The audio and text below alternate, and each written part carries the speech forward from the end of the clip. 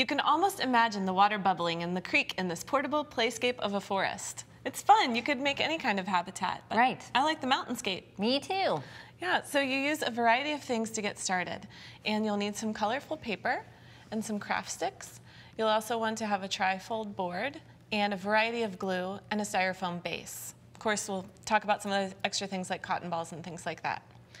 So to start out, what you'll do is take your tri-fold board and cover the inside with blue paper. And this is going to be the sky.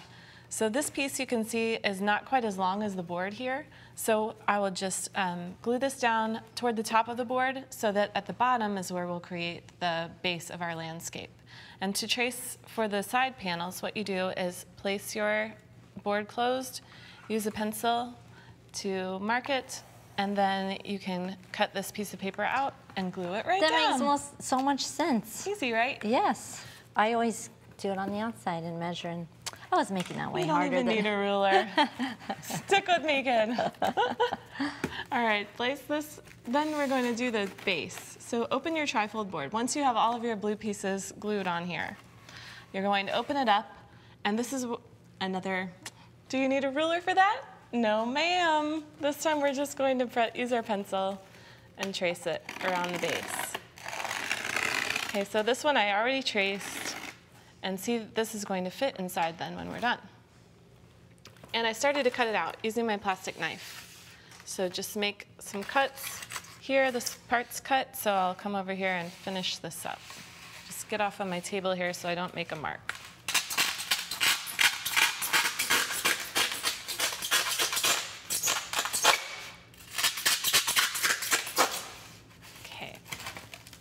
There it goes. Oh, yeah. And now, Perfect. Candie's favorite trick, sand it down a little bit. It works, right? Right, just smooth it out.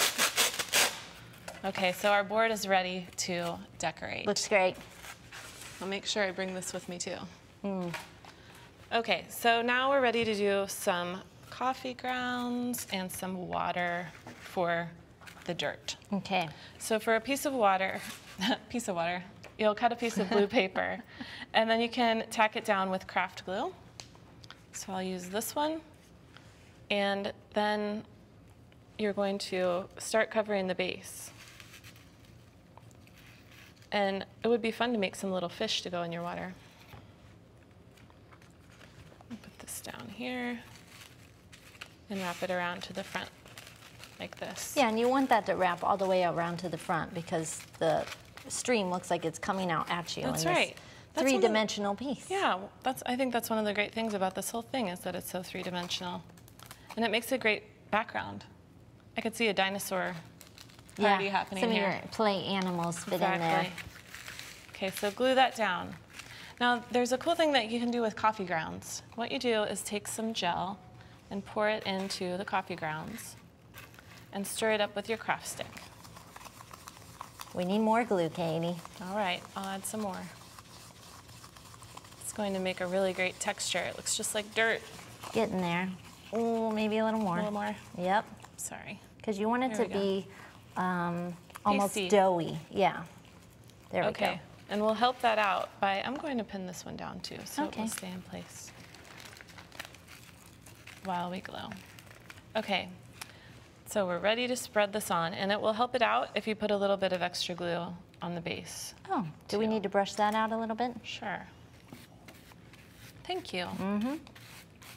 Can you use your... And it's okay if it touches your paper a little bit too. Yeah, it's going to go over the edges there. Right. So spread this.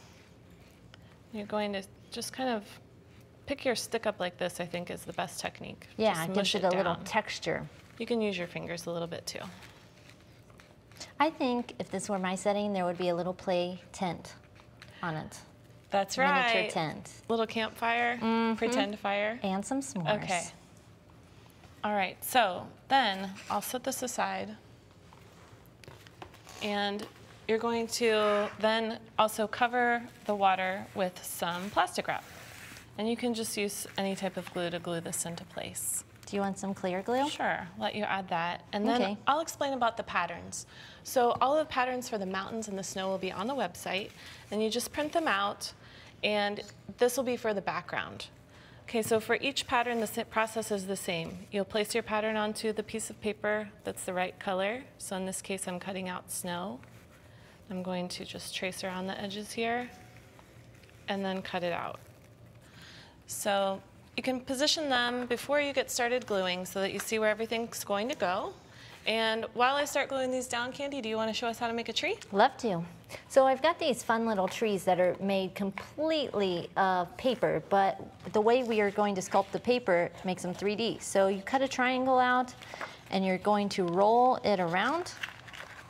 And you can roll this any way you want to make your tree as tall or as short as you want. And then when you get to the end, you're going to seal it up with a little bit of glue. And then you're going to use a rubber band to hold it in place while it dries. And I've got one right here ready to go. And then you're going to cut out the patterns from our website for the tree. So you want to stack them in a certain order so that they look like ginormous pine trees. Tall timbers, Katie. All right, looking good. Okay, so when your paper cone tree trunk is dry, just slide the end off, and then you're going to put a line of glue, and you'll just start with the biggest part first. Okay. And then just keep pressing it. Let's take a look at the back of your finished tree too so we can see. Okay, and then you're just going to keep stacking them around. Looks great. Like a pyramid. And you can make as many as you want. That's right.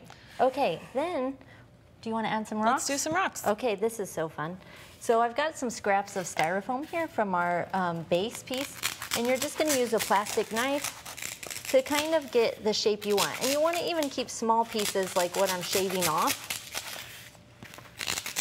And then when you get your shapes cut, you're going to use the end of the table to kind of mold them and give them a little bit of a rounded look.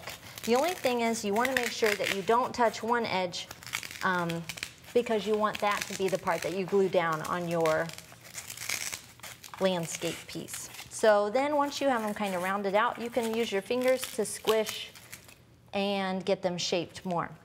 Then you're going to use some thick acrylic paint, 2 colors because rocks are usually never one solid color, and you're just going to brush that over the whole thing. And you can see I've got some really cool ones here. Those look great. And they stand up on their own. Yeah. Well, let's show them. So I've got the board going here, and you could, of course, add some more background. But to attach it to the base, all you need to do here is add some thick craft glue, and then you're going to pin it into place. And you could arrange those rocks and trees however you like. That's right. Let's take a look at our finished project. It's really neat, and I love how we use cotton balls for the clouds.